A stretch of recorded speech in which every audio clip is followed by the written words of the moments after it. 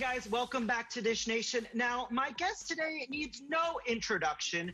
She is the matriarch of Greenleaf on OWN. Lynn Whitfield, welcome to Dish Nation. Thank you. Thank you for having me. And now, here we are talking about the finale. I know. Isn't it exciting, though? 5 seasons of storylines and characters that our audience has come to love. So it's just been so rewarding to bring this to life over this 5 years and to have people be so supportive of it and to leave them wanting more. So, I mean, you and Oprah had worked together before, and then obviously you worked together on Greenleaf. Will we see you working together again, possibly? Wouldn't that be great? Please talk to Oprah and see. We should do something. I think we have great synergy as actresses together. Now, I have to ask you, because in 91, you played another iconic character. You played Josephine Baker. You opened the door to her, I feel like, to people who might not have known about her. So how rewarding was it for you to play Josephine freaking Baker? Oh, my goodness. For me to be the vessel to bring her to the world, it was such a blessing and so exciting to be, you know, on the Danube River in Budapest telling this story. So just great. And then get the Emmy, Golden Globe nomination. And some of the awards that I got nominated for, they don't even have anymore. They don't even do them anymore. I want to serve a little tea on you, a little something we like to call serve the tea on Lynn. You tell me if they're true or if they're false. Now, I'm going to plead the fifth on these. I did not write them, so okay. I don't know what they say. So don't blame me if something's shady, okay? I won't. Okay, I think if I were more shady, more people would know who I am. I think I need to get more shady is what needs to happen. All right, well, we could change that on Dish Nation if you really want to. No. Please, be kind to me. Okay, true or false? Your favorite pig out food is pizza and hot wings. No.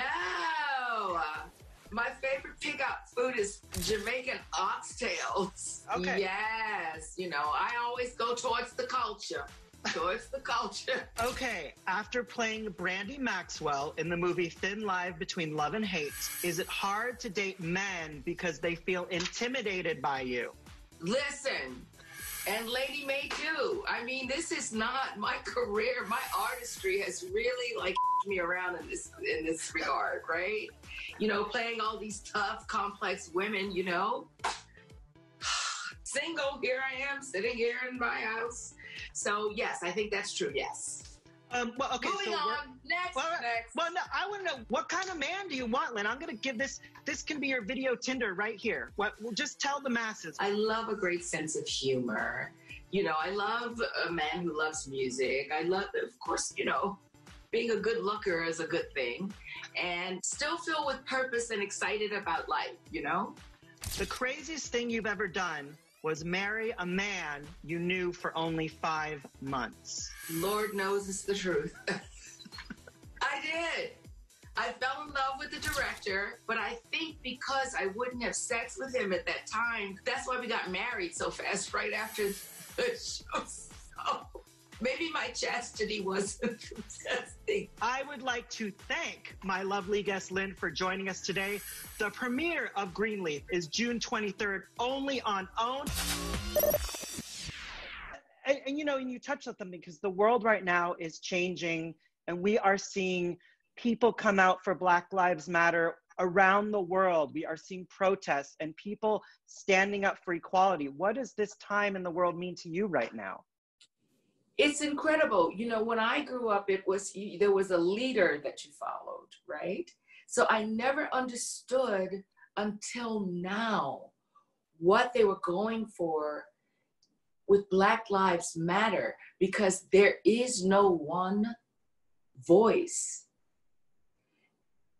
They believed, and I've talked to people and talked to, you know, the people who started. I said, I don't, you know, understand, because, you know, we're used to someone leading us into, and this way to see the combustion of people seeing this injustice and being so hurt and so disappointed and so moved that it just springs up out of people's pain, out of their need for change, out of a need for everyone to be together and share the moment together and try to right the wrong together without a leader. Have you ever seen anything like it? It's inspiring. I could not believe that the marches that were going on in London and Berlin and Brazil, it all simultaneously. I'm so moved at this new burst of energy for fairness and for justice at this time. And my prayer is that it can be kept up until things are made better, you know? Because we're not, you know, it's not that all policemen are bad, you know, but to find another way of hiring people. There have to be some litmus test for people who really are there to protect the peace and the citizens, or there to fight with them and kill them, you know, and keep them in line. You know, that just is not going to work. And, you know, I'm from Baton Rouge, Louisiana. So for most of my life, you know, we knew that there were protocols, but it is getting out of hand right now. I knew when Trayvon Martin happened that it would just give so many people the license to be as destructive and violent as we've seen, you know? Do you feel that there's hope? Do you feel personally now in 2020, are you seeing hope? My hope is for 2020 into 2021. My hope is that the act of voting can be a fair one. My hope is that we can win back the Senate, that Joe Biden is our president, and we can have a continuity of belief systems and one which is much more collaborative. Because right now we're just hitting up against brick walls. But one thing is for sure, this idea of people being the minority, that women, because if you put women, Latina people, Black people, gay people, Asian people together, this is not a minority. There is truly a majority of like-minded people in this country. And I don't know with this electoral college, but we're not the minority. So if we can gather this majority and focus it on this vote, I'm very hopeful about that. And I am so hopeful and so grateful that everyone is keeping up this protest. But, you know, things have to go to the Senate, and we've got to get all this down ballot voting, because we vote for the people who choose the police force. And so I am hopeful, because they're seeing that we want difference, that we have very little patience for it. Just all the way through, you know, I've lived a little while, and you just say, God, please let it be righted this time, you know? Yeah, oh, you're giving me chills, Lynn. God, I'll vote for you. Maybe you should run for public office. Oh, no, you know, I'm too honest, because at a certain point, I think I would just get into my Lady Mayism and my woman from Louisianaism and just tell them like it is. But you know what? It's not that. It's the same thing as being a storyteller, because you got to love humanity to want to save it. You got to, and be able to accept, you know, white people, Black people, queer people, you know, sometimes boringly stiff people, but we're all in this together. And, you know, even the ones that we don't find the most interesting.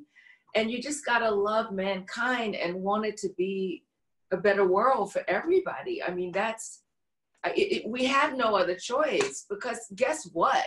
Seeing these numbers right now of people, you have to be really deaf, dumb, and blind to not see that, you know, was it Otis Redding who said a change is gonna come?